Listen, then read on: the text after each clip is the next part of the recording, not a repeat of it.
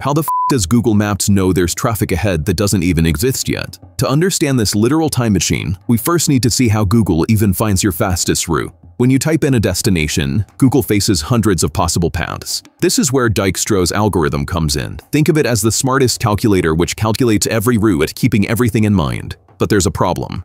Accidents happen, or literally anything can mess up your journey. This is where Google did something revolutionary. For over 13 years, they've been collecting historical patterns, meaning if Highway 101 flows at 65 miles per hour Tuesday mornings, then always jams to 15 miles per hour at 8:30 a.m. Google keeps this for every freaking road on Earth. But historical data alone isn't enough. Live data is equally important. So when thousands of phones on Highway 101 start crawling at 10 miles per hour, Google processes this through graph neural networks, which is an AI designed to understand how connected things affect each other, making it instantly know traffic is building.